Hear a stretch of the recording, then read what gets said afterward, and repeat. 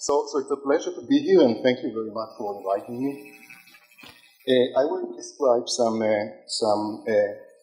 progress which is essentially done along the last 5 years, more or less, and on the problem of simulating lattice gauge theory for atoms. There have been some progress also using other platforms, other realizations, other ideas. I will comment on it hopefully at the end, but and focus on cold atoms. So the outline is the following. I will first say a few words about quantum simulations, analog versus digital maybe.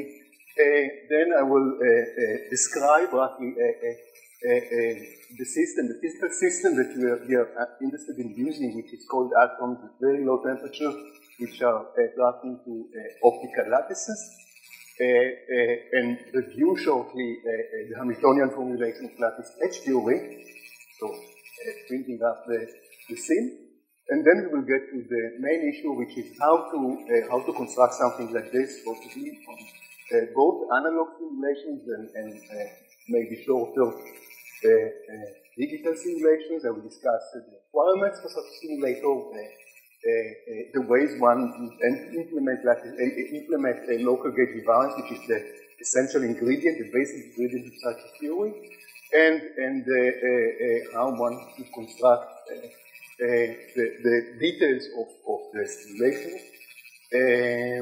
Remark on some progress on digital simulations, and describe some current experiments which are ongoing or building up on having such a device. So quantum simulation. So we are discussing here analog rather than a quantum computer, which means essentially that one has a certain system with one hand, which has a certain Hamiltonian vertices and a set of links. We need matter and gauge fields. So the matter is situated at the vertices, while the gauge fields, you can think about them as living on the links. So if we have such a lattice, again, we have links with degrees of freedom here, the yellow degrees of freedom here, which are described generally by some matrix, some Abelian or non-Abelian matrix, which corresponds to some gauge group. And there is certain algebra to this gauge group. I'll come back to this a bit later, which is satisfied by this gauge group. And this theory, and we need to impose some conditions on having the theory gauge invariant under local gauge transformation, meaning that when we apply a local transformation at each one of those vertices, which is independent, which at vertices have another local transformation, the whole set of our whole equation has to be invariant under such transformations, which essentially means that at each vertex we need to impose the conservation of the Gauss flux of the flux which is coming out of each of those vertices. So this is a discrete version of the Gauss law. At the vertices, we have the matter field, as I mentioned, sitting here. So this will be described by some kind of a spinor, depending on the spin of the system. It will be a fermionic matter which is sitting in the vertices. And again, local gauge transformations are essentially multiplying this spinor by some kind of a phase or a matrix, depending on the size of the spinor. And now, if one wants to construct a Hamiltonian which describes both the gauge fields, the matter fields, and the interaction, one has to choose some structure which is invariant under such transformations. Then the gauge field dynamics is described by the so-called electric part, which is something that corresponds to E square at the links. This is a local quantity. There is something which is crucial to this approach, which is that if one wants to add here a B square term to the electromagnetic or more generally non-Abelian case, this B square term becomes a non-local quantity, meaning it depends on the 4 values on a plaquette. So it depends on the U's, on 4 U's which are sitting at 4 different links on the products of these 4 U's, and we'll see it in a moment. So this will be the contribution of the gauge fields, the degrees of freedom of the cloud.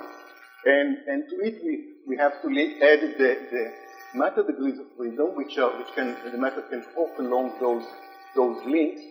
Once it hops from one side to another side, the link has to also interact with the gauge degrees of freedom, and this is manifested by having, instead of simple hopping, a term that looks like psi dagger psi multiplied by the degrees of freedom of the gauge field, which are those unitary matrices. And so this is the interaction terms. It contains both the free kinetic, and the interaction with the field, and we will have some mass terms. Let's try to demonstrate this thing. It might look a little bit complicated. So that's the simple toy example. Suppose we have just two sides, neighboring sides. And suppose we have a fermion sitting in, a fermion sitting there, and the term hop from here to here carries a mass term, and you have these hopping terms. You annihilate from here a fermion and create it here, and backwards. So this theory is invariant under global transformations, because we can multiply the field by a phase. The psi dagger is multiplied by the complex conjugate of this phase, and these theorems here actually annihilate these two phases at one, so it's invariant under global gauge transformations. But it will not be invariant under local gauge transformations.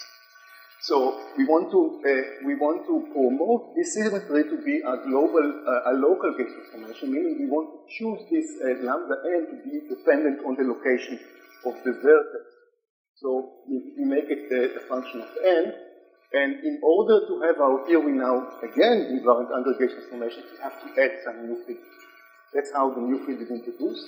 So we introduce, in this case, our field will be e to the I some variable, an angular variable phi n in the middle, and then we rewrite our interaction in the following form. We have psi, u, psi, and if on top of this transformation, which is local, we also require that the phase in the u is changing like phi plus grad lambda, this is the discrete version of gauge transformation, we can see that something like this is gauge invariant. So together, the matter and the gauge degrees of freedom are gauge invariant. That's actually a discrete description of the so-called minimal coupling on the lattice. So what else do we need? We need the energy, the kinetic energy of the field. So the kinetic energy of the field E squared, if we had before the phi n e to the phi n e to the I phi. Phi is conjugate to the angular momentum in the z direction. If phi is something which looks like the vector potential, then the electric field which is conjugate to it will be just Lz, has to be here Lz squared. So the kinetic term is essentially equivalent of having a rigid rotator or a particle which is rotating in a plane. This is of course just for the simplest case of a U1 gauge theory. And we have, as I mentioned, the plaquette terms, again the degrees of freedom of the gauge fields, which would be taking the 4 degrees of freedom on the links, the unitary matrices. The unitary matrices are e to the I phi in this case. Plug it here in, and we get something that looks like cosine of the differences of the phases of the angles at the 4 sides. If one looks at this term over here, this is essentially equivalent to the rotor of A. So if one expands this is essentially, this term over here is a discretized version of what we are familiar with the magnetic field B squared of the field.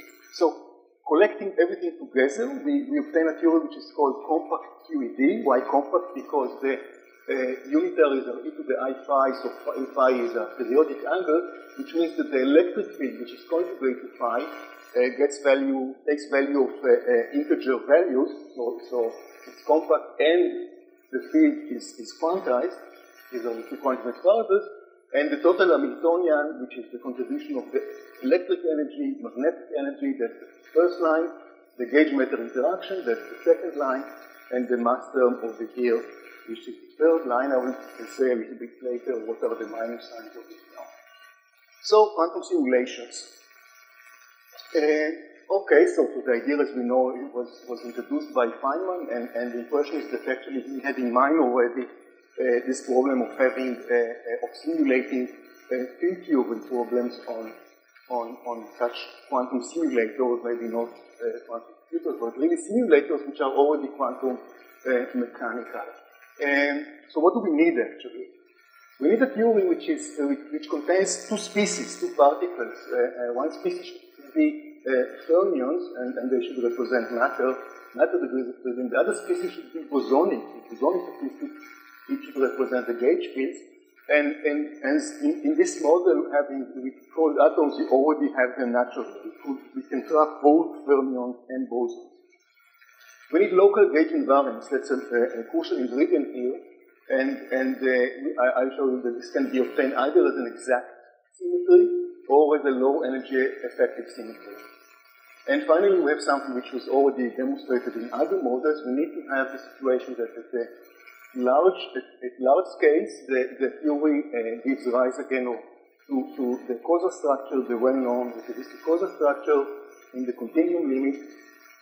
And this would be, again, something that drives at very long scales or sufficiently low energy compared with the cut-off scale.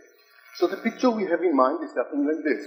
Take the schematic lattice structure that we have seen before, and now make it a real system. At the vertices, put some fermions, real particles, real fermions. At the links, put bosons, which should represent somehow the gauge fields. They have the right statistics.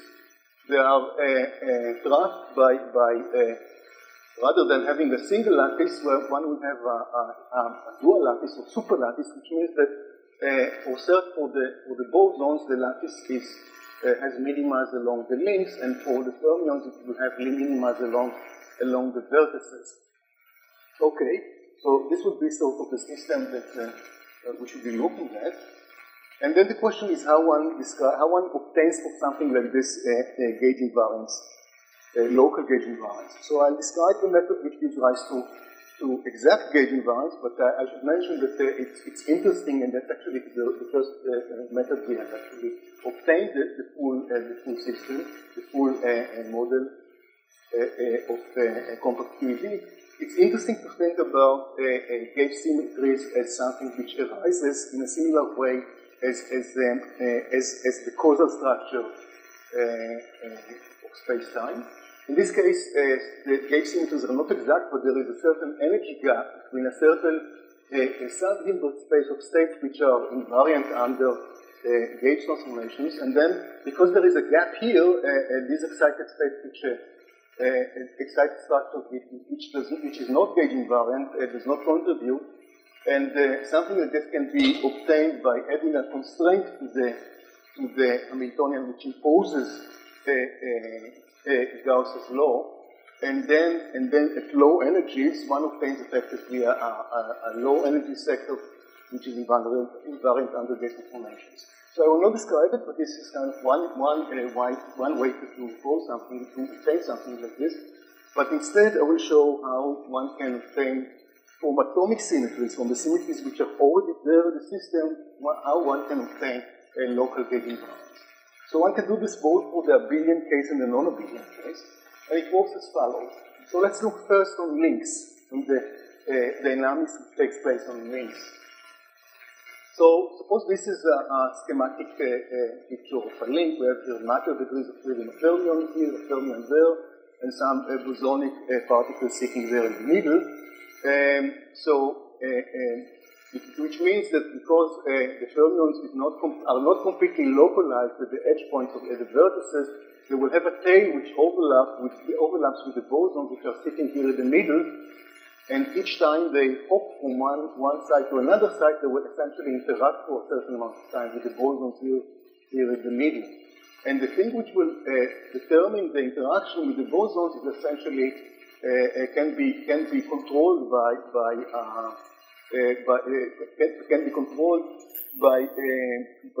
changing the interaction scale. So if you think about a scattering process which takes place over here, where a fermion and the bosons are scattering from each other, and another boson and a fermion are jumping to the next two sides. So let's make it more kind of specific. So we think about a fermion sitting here, this is precisely, another fermion sitting on the right-hand side, and two bosonic fields sitting in the center, which can be thought about as two internal levels of the atoms.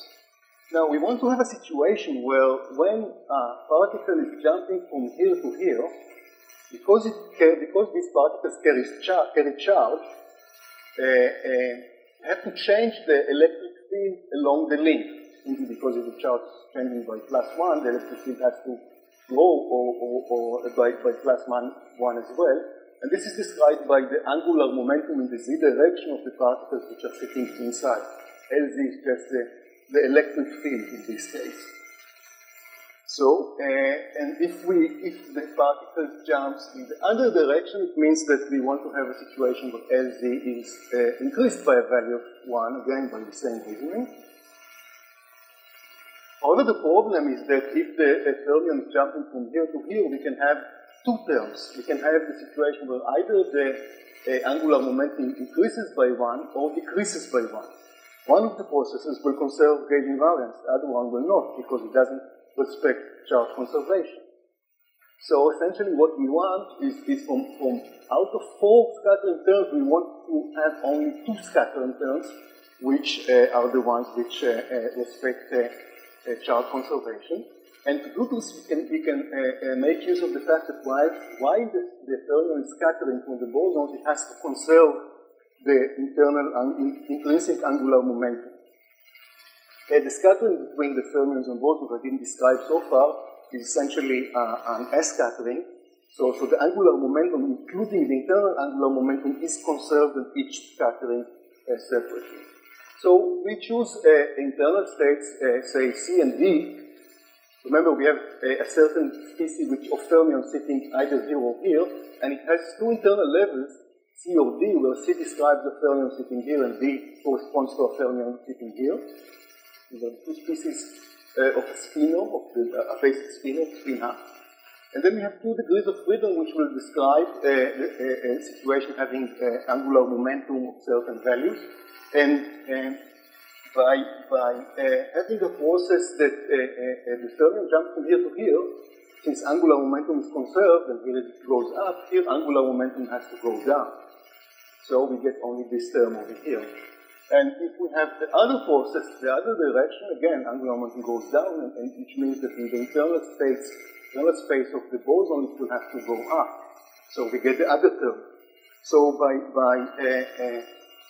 using the conservation of internal angular momentum, we essentially got rid of 2 terms, and the interaction along the link will become essentially gauge invariant under local gauge transformations because it conserves charge.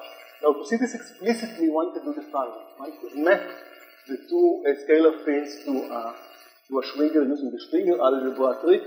The raising operator, we can call it L+, the lowering operator, this structure, this is for the bosons. The Lz, which in this case would be the difference between the Na and B, that is the number of excitations in the A level minus the number of excitations in the B level. Total L will be this expression. And if one substitutes this expression into these interaction terms, so we have instead of the term in the middle, N plus and L plus, minus in the second one, and we use the fact that L plus is roughly like e to the I theta with some corrections, for M which is much, much smaller than L, we get e to the I theta. So this term essentially is exactly the interaction term in this what we call a CQED, or the realization of a discretized electromagnetism. So now to this picture we have to add also photons, fermions. So we want to couple the bosons to fermions. So we have a set of fermions which how is it going to look like in a real experiment.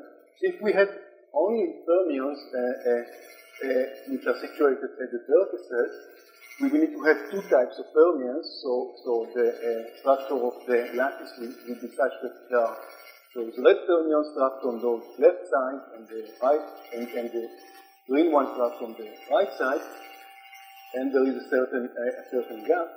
The reason that we have those different energies for these two is that one has to have a -1 to the n phase, which is here. This is related to the proposal of Susskind of realizing fermion, so-called the staggered fermion construction, wherein spin-up fermions are described by a cell. The up and down states of fermions are described by a single cell where up and down are transformed to right and left in space location for the fermions. That's one way to obtain fermions on the lattice. And now this is something that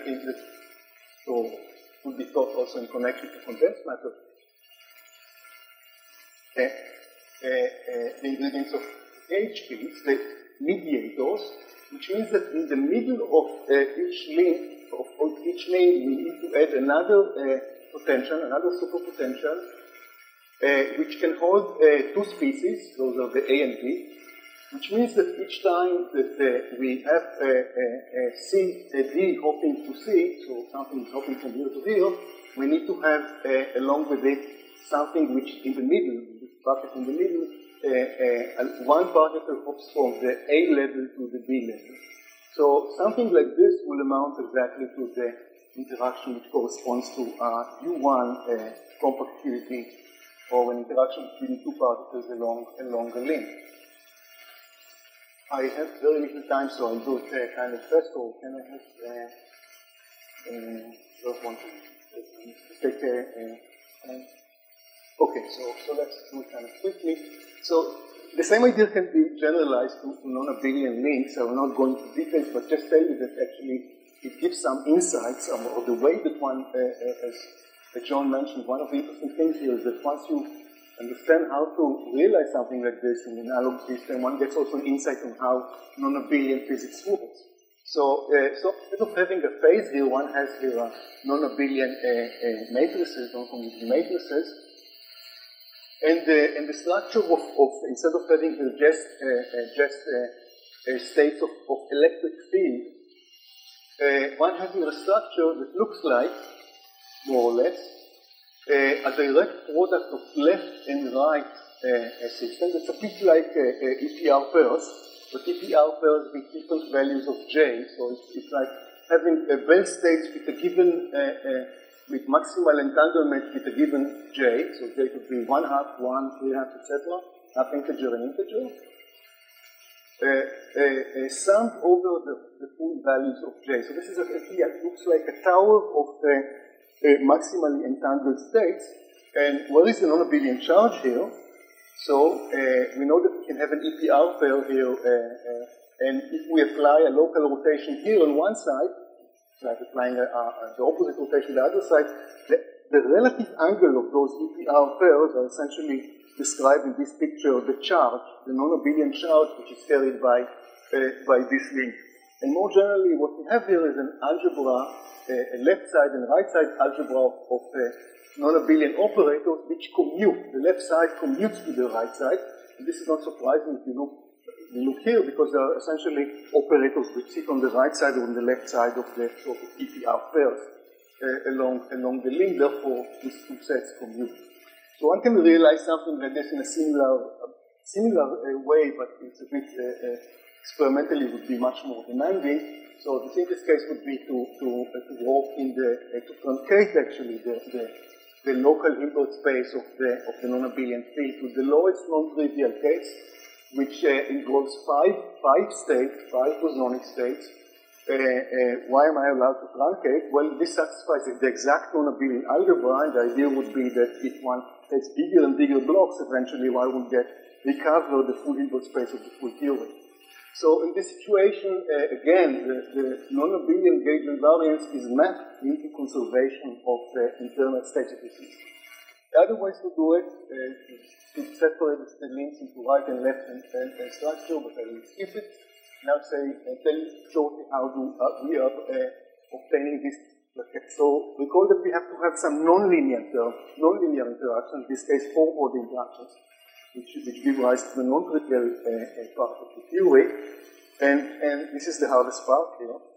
So one idea to do is would be the following. Suppose we already managed to obtain the locally gauge invariant links structure where fermions are interacting with non-linear, with a non-Abelian or Abelian field. Then one could add extra degrees of freedom sitting on the vertices, which are confined to a certain point. So they are unable to move, but still they are able to perform some virtual processes like tunneling along the link. If they are designed in such a way that once they cross a certain field here, they interact in the same gauge invariant way, one obtains that the first process does nothing, the second process does nothing as well. But if this fermion actually completes a circular motion, it collects the AB flux here inside, and the thing that collects is essentially exactly the plaquette term as a result of this virtual process. In this way, it turns out that one can generate essentially both discrete Abelian and non-Abelian groups. So in theory, one can obtain something like this, what one wants, but in practice this would be really complicated because this theory is here a fourth-order perturbation, which essentially turns out to be equivalent to a second-order perturbation, but still it's very, very hard to get something like this. So in practice, one would need something similar, which is something different, which might be more practically realizable, which is to go perhaps to a model which involves a digital sort of mechanism of generating these interaction terms. So this is a bit similar to the first discussion. We have here a model which can generate using only two-body interactions, a four-body interaction. But here it works also for non-sparse matrices. That is, it applies also for the case that we have strong interactions, non-linear interactions. In this case, we have the idea is that we have three levels, where in the upper level we have the bosonic degrees of freedom on the lattice. The lower level we have the fermions sitting in the vertices, and in the middle levels we have a degree of freedom which is sort of an ancilla, which is traveling along each plaquette and generating the interaction. Is the mediator that generates the interaction between the bosons and fermions. And this can be done systematically to obtain the interactions. So I just show a picture of how it works. So we want to have both the plaquette terms. And so the plaquette terms, it looks like this. It's kind of, we move the middle layer in such a way that it interacts each time only with one particle along the plaquette. And if one does it one step to another, and uses a certain trick that I'll have to skip here, turns out that something like this is essentially gives rise to the plaquette interaction one wants to generate. This is a schematic view of how we use authorization to have to generate one step along a lattice for a Z3 model. And the error bound in this case is the Lorentz step. It looks like t to the third divided by n squared, the number of steps, and it scales like L to the sixth, where L is the length scale. So it's like the length, the area to the 3/2. Okay. Okay, experiments in a few moments. So up to now I had only 3 slides that I could show for experiments. So these are experiments for about 5 or 6 years ago, where people actually demonstrated they can have high precision and the ability to see single atoms on the lattice and manipulate single atoms on the lattice. But now I can tell you that there are real kind of experiments which are more along the line of performing real lattice gauge theory simulations. The first experiment was actually done with ions as a group of Reinhard Blatt at INFU. It involves only very few ions and essentially describes only 2 cells of the one-dimensional lattice. But something perhaps closer to the spirit of having a lattice gauge theory. So this is a simulation of a one-dimensional lattice gauge theory without gauge fields, I guess. is going on at Oberthal's group at Heidelberg. And it turns out that they discovered how to do exactly the scheme that we suggested, having two species, one species for the bosons, one species for the fermions. And here we see their version of how the matter degrees of freedom are hopping from one vertex point to another, while the bosonic degrees of freedom are hopping down locally to check the angular momentum corresponding to the electric field. And the two atoms are sodium and lithium atoms. So this is something which is on the way, undergoing, and just closing the remarks.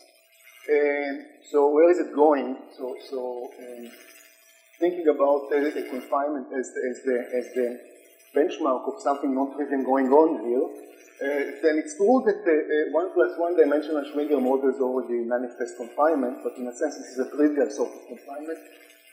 And the model is exactly solvable, or almost exactly solvable. So this is interesting, nice, but still not trivial enough. But if one can go one step further, even without non-Abelian fields, one has CQED in 2+1 dimensions, which is already a theory which is confining. And in 3+1 dimensions, it's confining and there is a phase transition.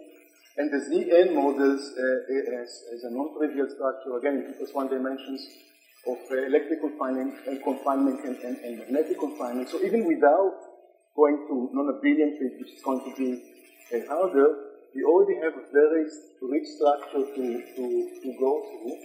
But the major problem is going to be to make this step going from one-dimensional systems, where here actually people are almost there, to higher dimensional systems where we really have non-linear interactions of plaquettes. Maybe to say a few words about the groups which are working in this field at the moment. So there are a couple of groups in Europe, in Barcelona, IFCO, Innsbruck, Zoller and Black, University of Bern, Wiese, Heidelberg, the group is doing this experiment, this nice experiment, Verstrate and Innsbruck, and of course, as we heard, Cafe and here, but in Jordan, along a slightly different direction. And there is a complementary study, which is all these groups are actually doing simulations of lattice gauge theories in actual systems. It doesn't have to be necessarily atoms, but other platforms, other systems are being used as well. But the complementary study involves tensor networks, which are classical methods of computing states of lattice gauge theory. So far it was used in 1+1 dimensions, but actually in fact now people are trying to extend it to non-trivial situations in 2+1 dimensions. It scales completely different, but still people are trying to implement a local gauge theory in 2+1 dimensions, at least at the group it remains. So it seems that all this effort is kind of making an interesting progress, and hopefully it will get to non-trivial things which will teach us something about in general on physics and etc. So in here I'll stop, and thank you